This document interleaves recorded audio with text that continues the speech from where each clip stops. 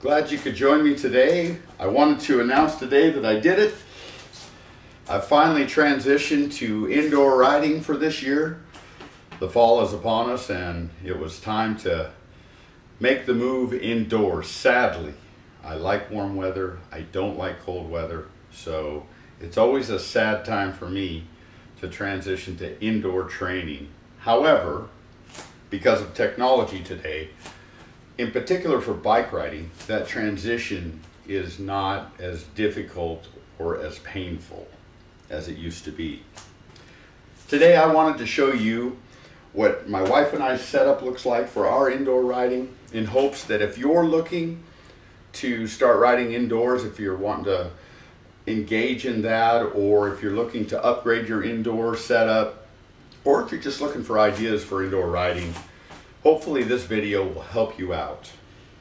I want to start off by maybe going through some of the equipment that we have here. First of all is our smart trainer. We use the Kickr snap, Wahoo Kickr snap smart trainer. It's a friction trainer, and so it is not it's wheel on. It's not, you don't put your bike on the trainer where the trainer has the gears. It's a wheel on trainer that uses friction. You'll notice here that I do not have friction trainer wheels on yet. I'll put those on next week. These are actually my road tires, so I don't have those on yet, but I'll put them on next week. Ridden a few times indoors so far with just my road tires, but if you don't know, you need to switch those out to training tires, because these friction trainers will wear out your road tire. Some people get an extra rim and they just swap the rims out.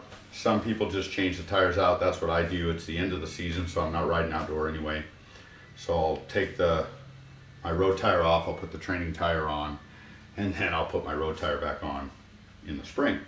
I also have a Wahoo element bolt, and I'll explain why I use that for indoor training, as well as a Cadence, a Wahoo Cadence sensor, a Wahoo speed sensor, which are the same sensors I use outdoors when I'm riding outdoors.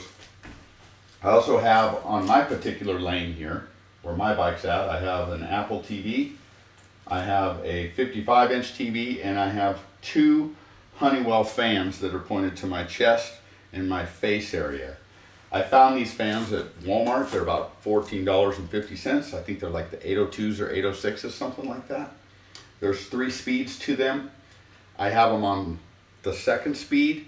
There's still another speed to go. There are plenty of fan. You don't have to buy the bigger fans. These are awesome. And then I also did a remote control power, so you can turn them on and off by a remote. They sell those at hardware stores or Walmart or whatever it may be. You just plug them into the wall, plug your fans into that.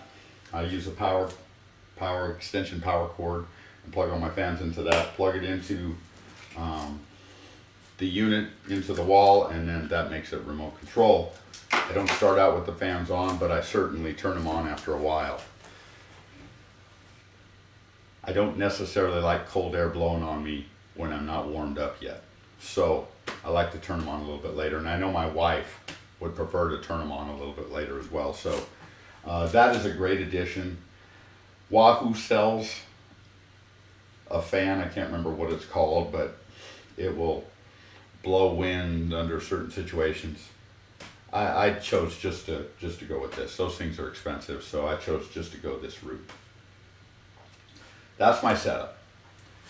My wife, she uses the same thing, except for instead of an Apple TV, she uses her laptop.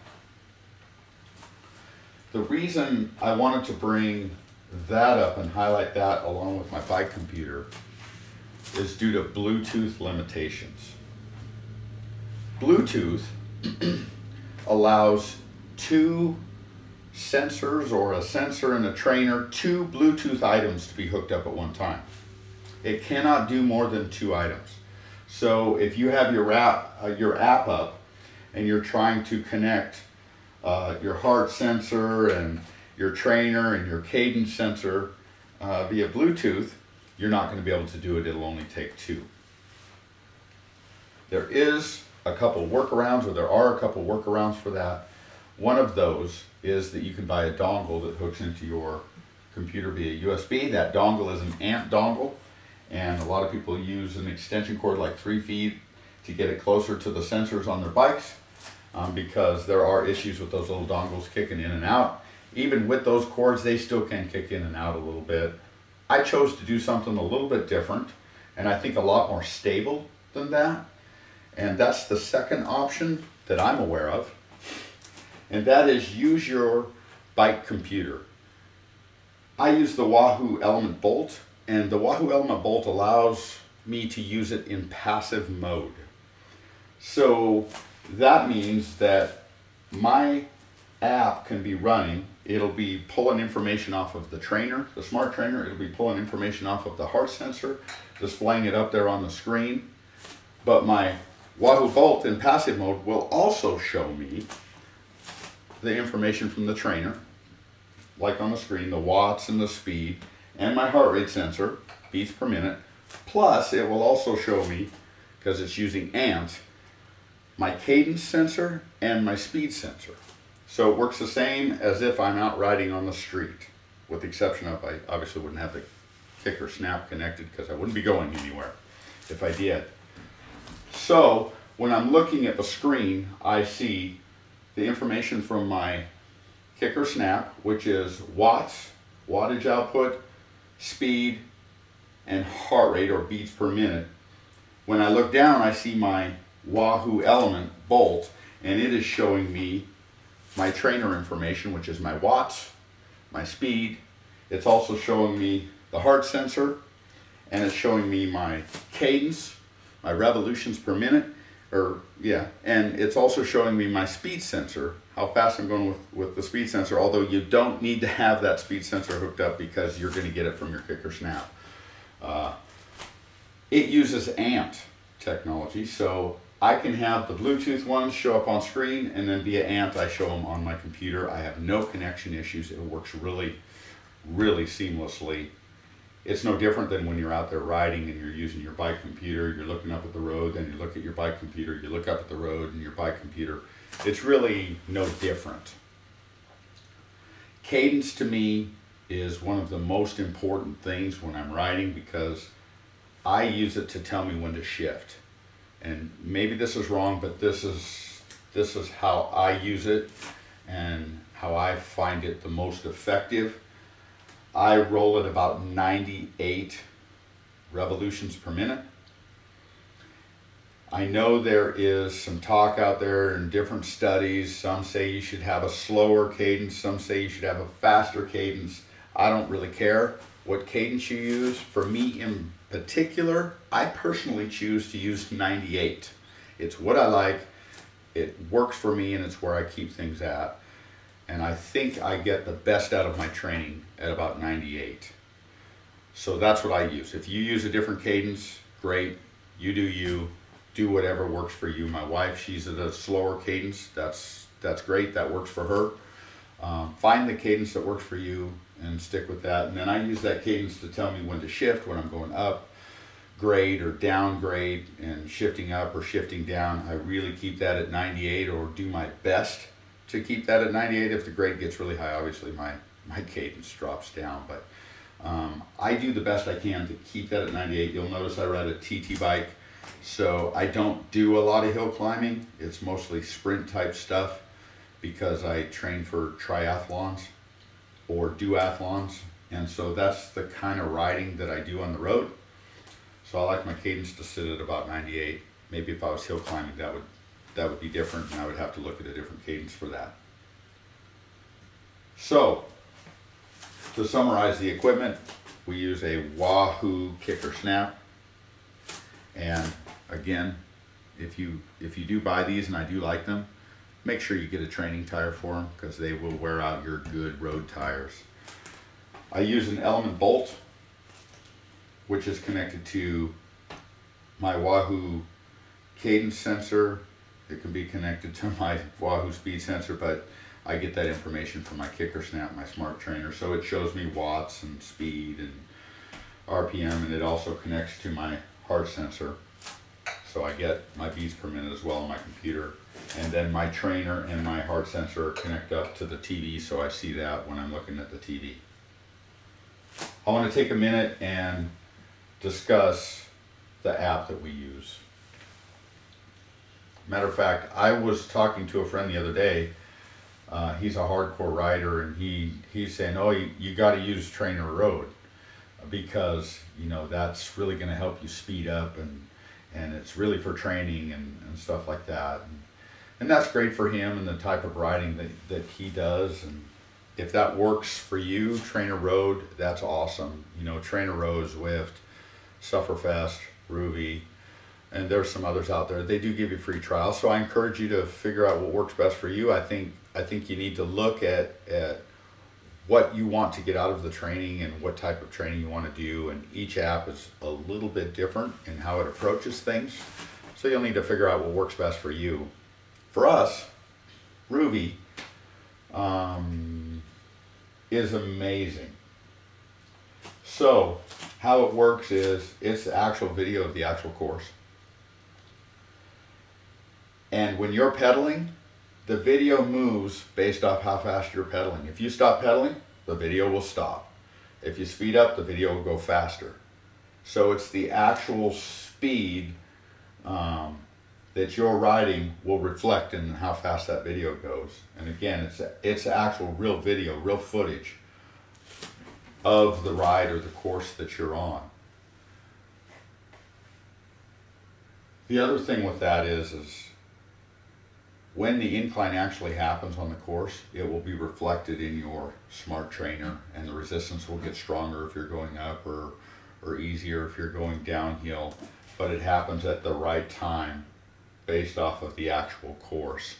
So if you're training for a ride on a certain course, say you're going to do the Ironman, the Kona Ironman, if you're gonna ride that, I really recommend you get on Rouvy and ride the course and train on that actual course, and that will help you when you get there and actually do the triathlon. So I think they have, I can't remember if it's 2,000 or 4,000 courses around the world that you can ride this way, and they call it their new AR system, augmented reality, I believe it is.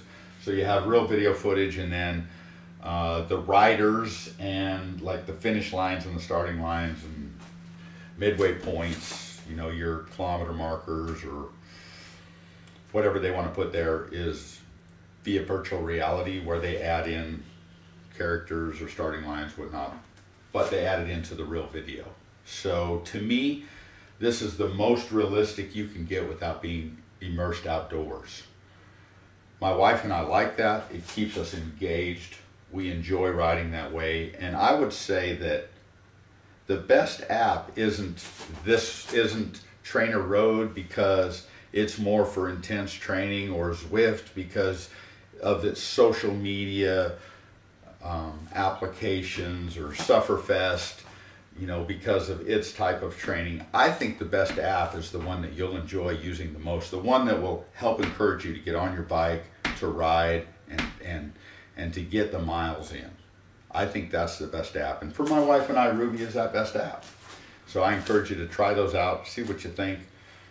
And you might even start with one and say, this isn't really what I'm looking for, and then switch to another one.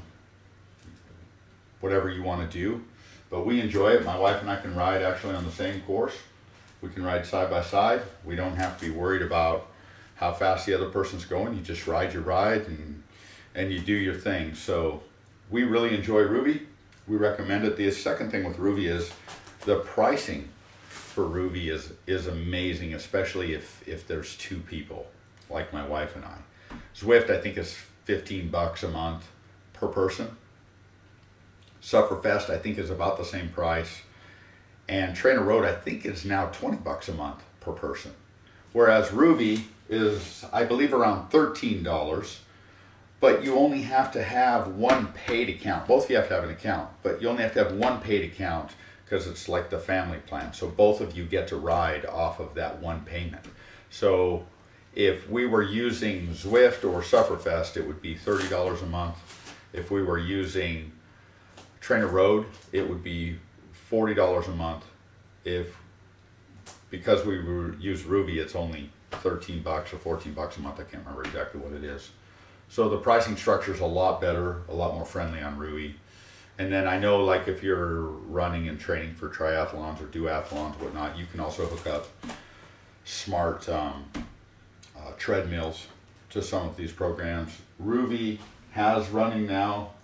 You can switch from cycling to running down there in the bottom. They are getting ready to launch compatible smart treadmills and pods that you can put on your feet, like stride pods that you can put on your shoes.